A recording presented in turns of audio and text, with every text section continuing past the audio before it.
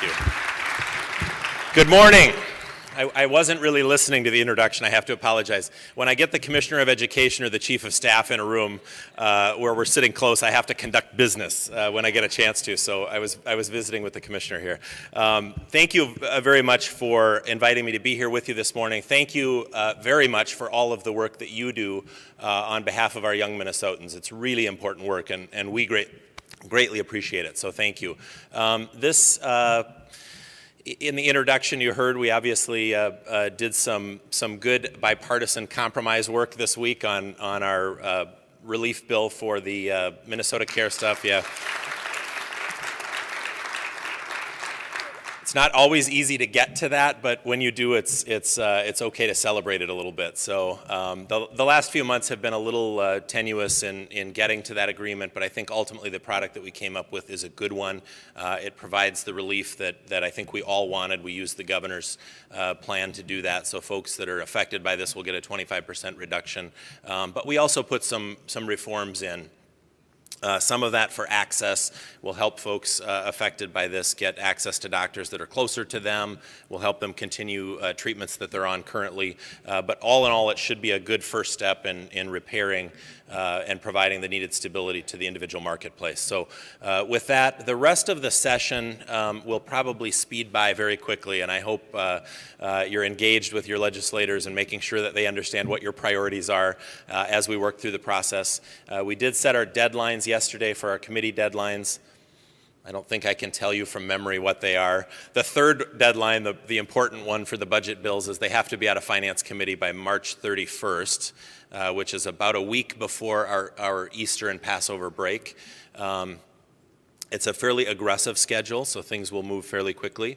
But hopefully, with everyone engaged in the process, we'll end up with a really great product. So the governor put his budget out this last week.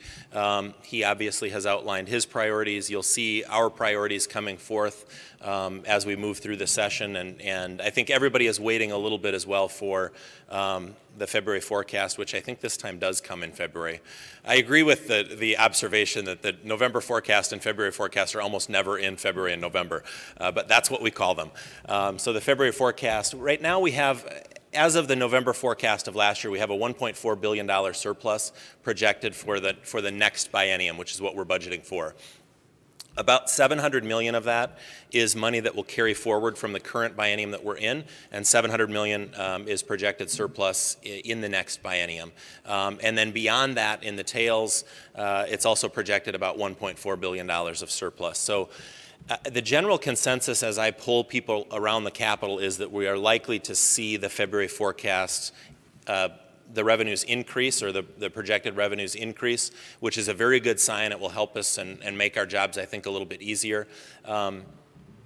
Our priorities for our caucus, obviously, are going to be investing in our early learners, investing in education. That has been something in the past that we have agreed with the administration on, and we've been able to come to agreement. We may not start in the same place, but obviously, in order to pass a budget, we have to end in the same place. So I'm optimistic that we will, and I think that our early learners will be well represented, I think, in both budgets. I do think it's important to talk about the differences. The governor is proposing an additional investment into a program that we started, which is kind of, I've been calling a pilot program. I'm not sure if that's right, Brenda, but it's a beginnings of it's a permanent program, right? But it's more leaning towards a universal pre-K model. We obviously have proposed in the past and advocated for a scholarship investment for our early learners, making sure that we're targeting those dollars at the folks that need them the most. And we have actually had very bipartisan support on that approach as well. I think if we continue to focus on the biggest problems that Minnesotans face, and the governor's job and my job is to really focus on at a higher level how can we do things, the big things, the big thinking things like closing the achievement gap. This is a problem, and I'd love to say that I have joked about, but it's not a joking matter. But it's been the problem that folks have kind of become to appreciate and admire the problem, but we don't really do anything to solve the problem, or we don't do enough to solve the problem. And I think we have to stop admiring this problem and start rolling up our sleeves and fixing it.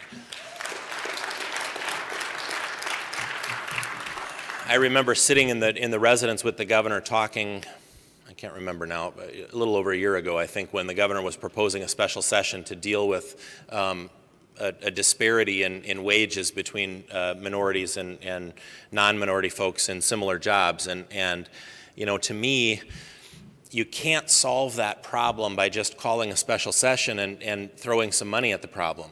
The problem stems from the fact that we have the highest achievement gap in the country, and we're not giving our lower income and minority students the tools that they need to be successful when they leave school. And frankly, if we can't make that connection, and if we can't admit that we can't solve this problem until we solve this one, we're frankly leaving these kids behind, and we really need to start focusing our efforts and energies on that. And what I say may be unpopular with my party, but it's the honest truth. It's going to cost some money to do it, and we're going to have to spend some money to do it. But we have to make sure that we give these kids the tools they need. Now I'm going to say something that might be unpopular with the other party. We need to give parents some choice. If kids are in a situation that's not working for them or their family, we need to give parents a choice to put them into a school that works better for their situation. And it may be a public school pre-K option or public school option, but if it's not for their family, we need to give them that flexibility. I was speaking to a group not too long ago, and I made the comment, I kind of liked it after I said it. Sorry.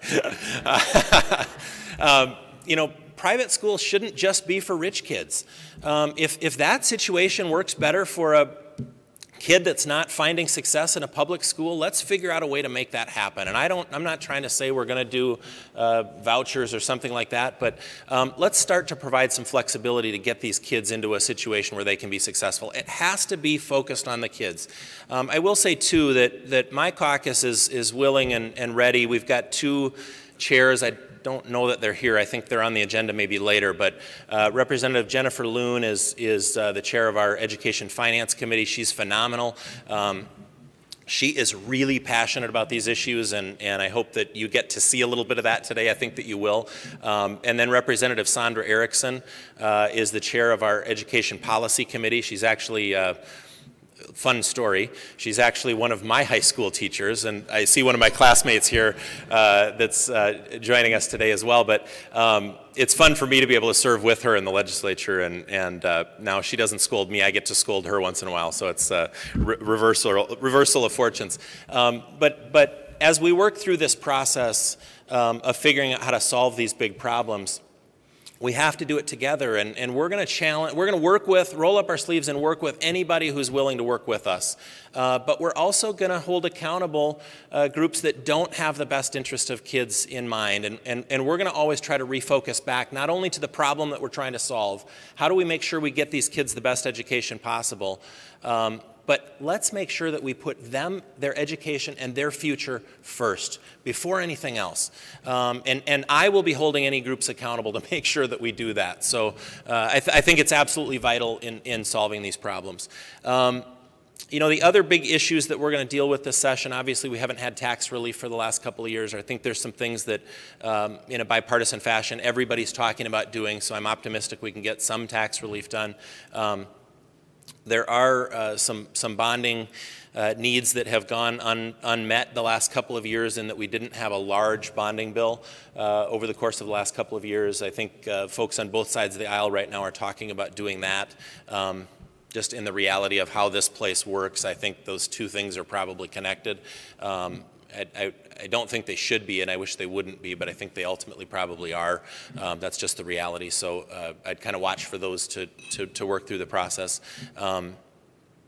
And beyond that, I think setting the state's budget and showing folks that even with divided government we can work together, those are going to be the biggest priorities for our caucus. And we're going to want to see some investments in education and in our early learners, but we're also going to want to see some accountability. And if it means that we have to rethink things and do things differently, that's what we're going to do. I've challenged all of our chairs to roll up their sleeves and really become experts on their agencies and their budgets and work with their counterparts in the agencies to figure out how we can do things better.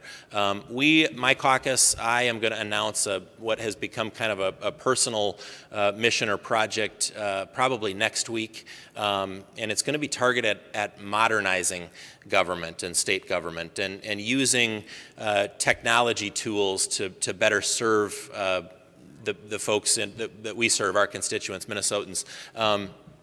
It might mean, making it easier to access a driver's license online or something like that. But it also, and in the same way that we talk about getting kids or having a better approach to educating kids and making sure that we're focused on them, I think we in state government need to focus on our customer service experience and making sure that it's not taking somebody too long in line to access a state service. So modernizing our technology infrastructure, but really redesigning the way we provide our services so that it's customer service focused. And so we're going to roll out probably an initiative. I won't say more than that, next week. So watch for that. It's something that I've been pretty passionate about. In my first term as Speaker, it was things that I wanted to do, but unfortunately, you hit the ground running and have to set a state budget in the first 5 months of your term, and then you spend the next 19 months trying to figure out how you do long-term stuff. And really, it should be reversed. You should kind of analyze things and then set the budget the second year of the biennium. But I don't think that works with a governor's term, so it's probably not likely to change that. But I think we have to, in much the same way as we're doing with the early learners and kids in our K-12 system, make sure that we're providing better service for all Minnesotans in everything that we do. And to me, that's what all of you are for and what we are for, is just to hold ourselves and each other accountable to make sure that we're using the resources that taxpayers have given us efficiently, but also effectively. And it's not those are not mutually exclusive. You can do both. We can be more efficient and more effective at the same time. So that's going to be the targeted goal of this. And it's not going to be a backward-looking thing. It's going to be a positive, forward-looking thing, and I hope it'll be a productive thing. I've spoken with the governor about it a little bit, and I think he is excited about it as well. I want to look at my list because I don't want to miss anything while I'm up here. I think that on the early learning thing, I did want to talk a little bit. I picked up the mini minds sheet that was on the table here. Promotional plug, sorry. The Parent Aware program, I think, is something that Jennifer Loon, and I think she'll talk about this when she speaks, is very passionate about. I think it's a way of kind of measuring the quality to make sure that our kids are accessing quality programs. There is a flaw in that out in greater Minnesota, there aren't a lot of parent-aware options. So I think we want to see an expansion of that and making sure that that you can access that wherever you are in the state, and parents can see that and get that sort of information about their educational options, regardless of where they are in the state. So, and I think that we will again continue to advocate for scholarships and making sure that our kids, those early learners, have those options. With that, thank you so much. I always tell groups when I speak to them when they come to St. Paul, do not underestimate your relationship with your legislators and how important that is. And don't let the first time that you meet your legislator be when you absolutely need something. It's true. Make sure that you're in visiting and building a relationship, or if you've got a facility in their district, invite them out, show them what you do, talk to them about why what you're doing is so important, and so that they understand it. So when you do come into their office, automatically you've already got a friend, you've got somebody, you've already built a relationship, and they're going to trust you. And when you're asking for something or talking to them about how important a program is, they're going to understand it better. So don't underestimate that ability. For those of us that are here in St. Paul as as legislators. It can feel during the 5 months that while we're here like we're on an island, and we're very distant from those back home. So the best thing that we have is when a constituent from home comes into our office and talks to us about what's going on. The lobbyists in the room aren't going to like to hear this, and we love the lobbyists, and you have great representation at the Capitol, but it's no substitute for you coming in yourself and talking to your legislator about what's important to you. That's the most meaningful visits that we get at the Capitol. So I've probably gone way over time, sorry. Thank you so much for what you do. I say that very sincerely. We appreciate all that you do, and we hope that we can work together over this session to make all of us a little bit more successful. Thank you.